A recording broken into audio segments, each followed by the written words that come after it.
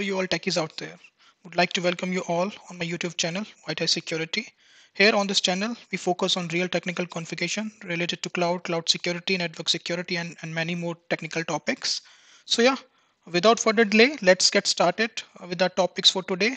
And yeah, I would like to thank you in advance for watching. Hello everyone.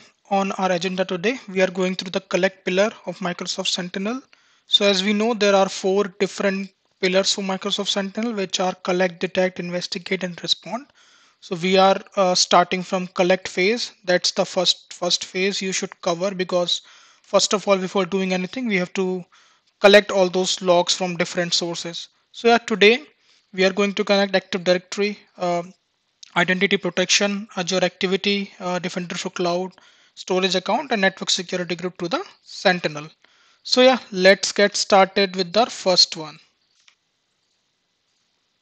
So as you can see, this is my Microsoft Sentinel portal within portal.azure.com. To connect all those data connectors, we have this particular option that we already discussed for data connectors. So here we are going to connect the first one, which is Azure Active Directory.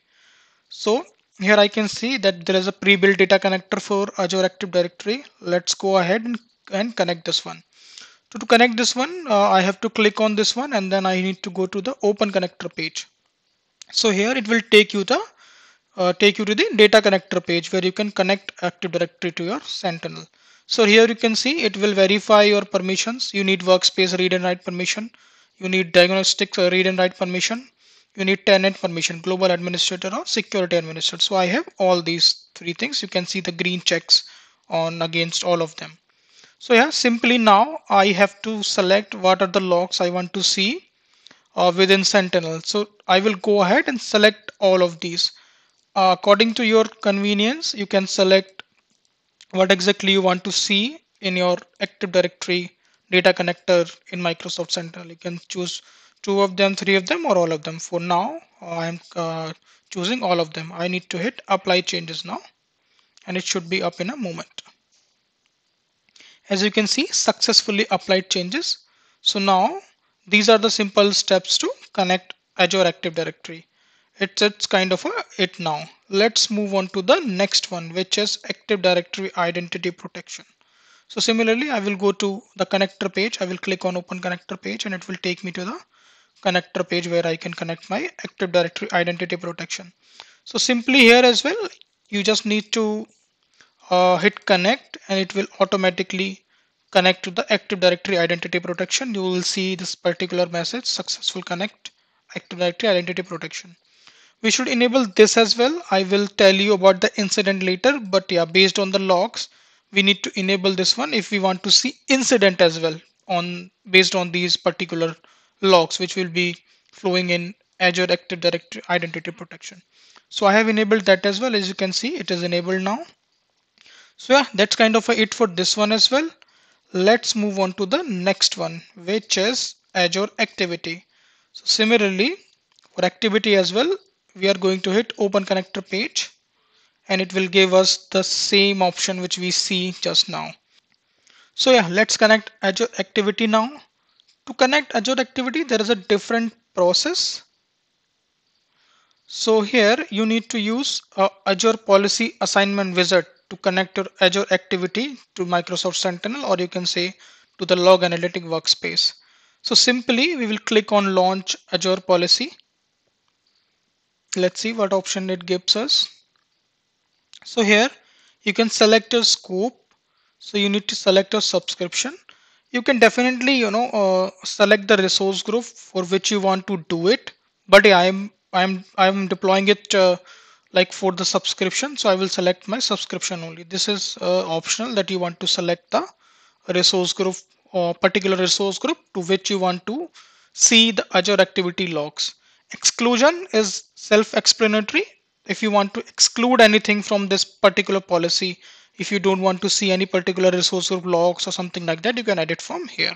But I'm not going to do that now because I want everything related to my subscription and in Azure Activity, and I want to see that in Log Analytic Workspace, or you can say the Sentinel Workspace. So yeah, this is the assignment name. You can just put the same in the description, or if you want to give another description, you can definitely give. And here you can see this is my username. This policy is assigned by me. I will hit next. Here I need to select the log analytic workspace. I need to select the Sentinel log analytic workspace because I want to see Azure Activity into my Sentinel space, and I want to later investigate into those. So I need to select my log analytic workspace here for Sentinel. Next, this is remediation. So I need to create a remediation task. So like if you guys have worked on Azure policies, this is basically say if something is not there, deploy that. So remediation task is that if log analytic workspace settings are not available, just deploy those, and you can put a message that if any resource is not compliant, which we see just in the next step. So I will create a remediation task to deploy these settings across my subscription, and I will hit next. Here you can see the non-compliance message. So basically, if some services or resource group or something like that don't have this particular settings enabled, like they are not sending logs to Sentinel, or you can say log analytic workspace, this message should be displayed on those resources. So you can put anything, whatever you want to uh, like see here. So I will say this resource don't have diagnostic settings enabled. So this will be the message which I will get if any of my resources not forwarding activity logs to Microsoft Sentinel. I will hit next and I will hit create. So it will shortly deploy the policy assignment, and our activity log should be connected to Microsoft Sentinel. So you can see creating policy assignment succeeded. Role assignment creation is progress. So yeah, this will going to take little bit of time.